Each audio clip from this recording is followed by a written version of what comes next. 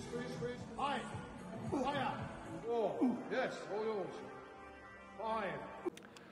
Right guys, we're going to do some standing cable lateral raises. So for this, we're going to take that handle. Now you don't need that handle, you could use it just with that, but for the purpose of this video, I'm going to show you how to do it.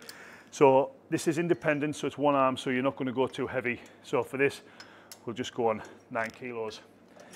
From that point there, we're going to lift that up, and we're going to step to the side ever so slightly. Now it's paramount on this that we get our feet position right, because if you're standing like that, and you're going to try and do it, you're going to go off balance.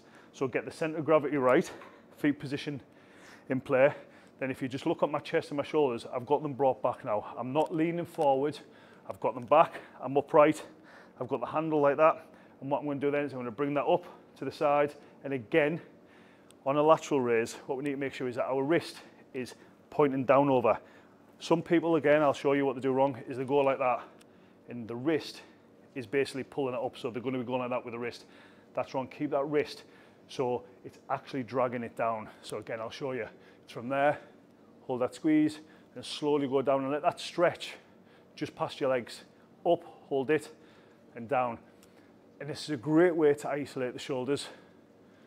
And then once you've done the amount of reps on one arm, you'll simply turn around and get back in position, and I'll show you from the rear now how it looks. It's feet position in, just past our legs, and we're going to bring it up, and I'm just dragging it to the side. And if you just look at my wrist again from that point, you can see how my wrist is dropping down. And what that's doing is that's working the intended side delt. And we're just going to make sure we get this form right for this. So we're going to bring it up, hold the squeeze, and slowly contract it down, up, and slowly feel it going down the negative. And that's how we do a standing cable lateral raise.